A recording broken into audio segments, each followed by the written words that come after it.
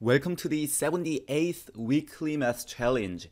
Before I show you the question as always, I'd like to go over a few points. There will be one question posted every Wednesday, US time. I encourage you to post your proposed answer below along with an explanation, keeping in mind that only unedited, non-reply comments will be accepted. Up to the first 10 people to provide a correct solution to the problem will be recognized in the next video like this.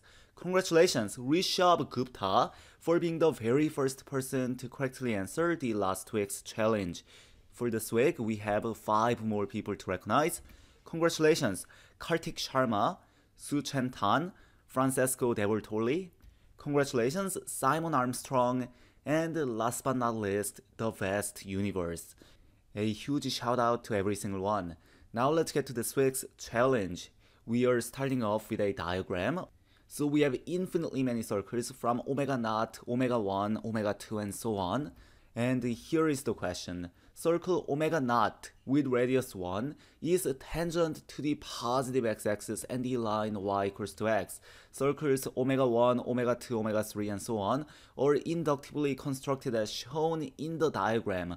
Omega sub n is tangent to the positive x-axis, the line y equals to x, and omega sub n minus 1. Let the sum of circumferences of all omega sub n be c, and the sum of areas of all omega sub n be a. Find c squared divided by a. Write your answer in the form a times pi times square root of b plus c times square root of 2, where a, b, and c are positive integers, and greatest common divisor of b and c is 2.